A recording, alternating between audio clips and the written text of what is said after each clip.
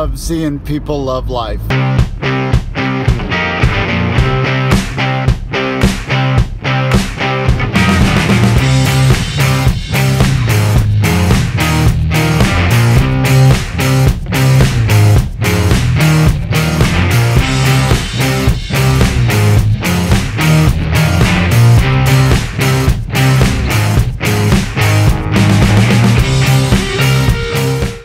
I love it.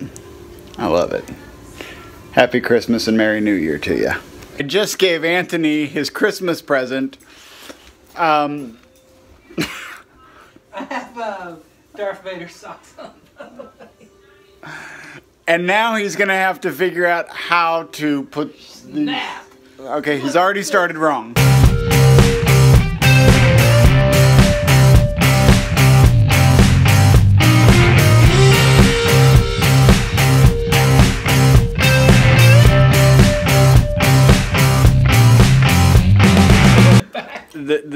Those go in the back,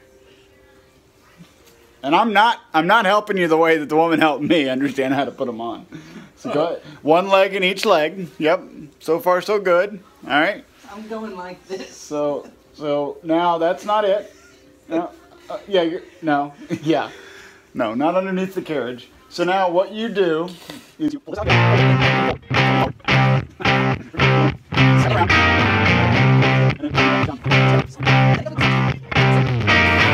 Oh no, these with the Peter nap.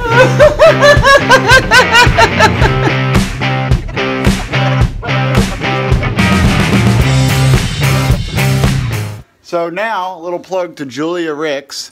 You have absolutely no excuse for not going down the street and getting a Thai yoga massage from Julia, because you now have the clothing appropriate for said massage. Or I can't find my sunglasses anywhere. I knew this would happen. I knew that I needed to get home, and I needed the first thing I needed to do. I mean, after I slept for 16 hours. I knew the first thing I needed to do was just out of the suitcases and out of the bags and put it all out so that I could put it back where it goes in its exact place. Because I can't find my sunglasses. And my eyes, I don't do well with bright light. I really need to have, the reason I have the glasses that I have is for light. It's tough because I know I packed them. I know I did. But the other problem is that everything that I own is black. Black. Black. I don't own this, but it's black. Battery. By the way, Amazon Basics, battery powered thing that charges your phone. Awesome. In fact, my phone is, oh, my phone's right here. I should charge it. There we go. All right, so everything that I have other than my Mac is black. And so when you reach into the bag, you can't see it because everything is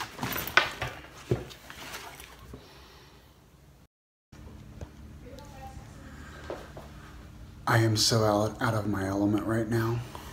First of all, I got a new coffee mug for Christmas from Steven, but I'm at Rent-A-Camera and I'm not allowed to touch cameras, and I am surrounded by cameras. I can't touch anything in this building.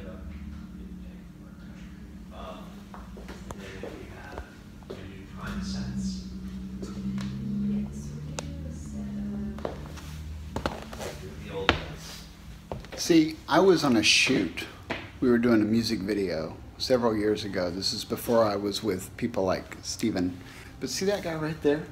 See that guy right there? The only camera that was on the shoot, that guy right there.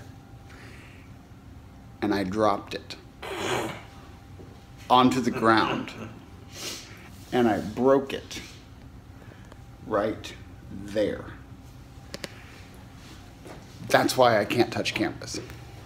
That's why I feel more comfortable leaving this facility.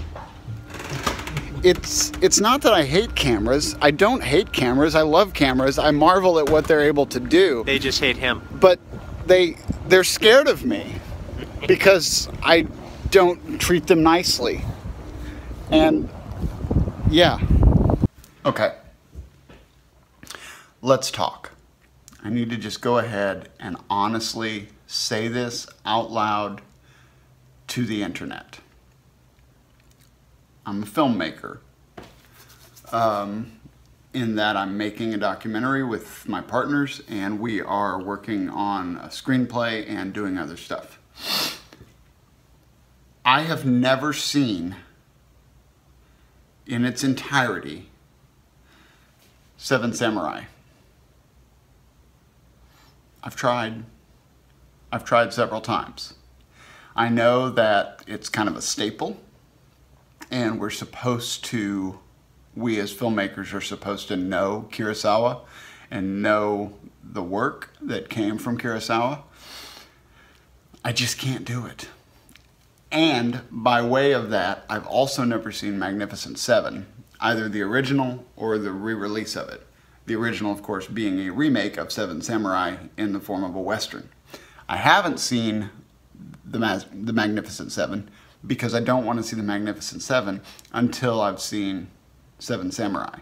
And I can't get through Seven Samurai, so I can't watch Magnificent Seven.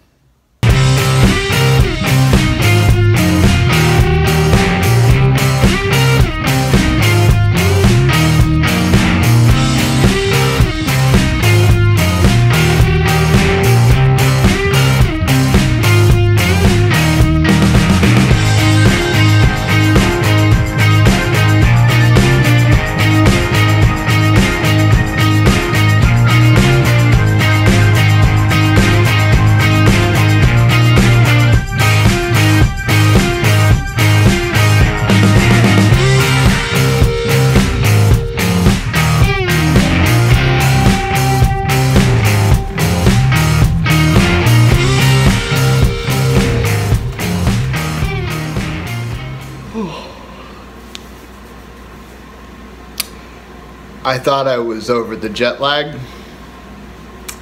I'm not over the jet lag. I was at the office with Steven and we were working on a proposal and it just hit me.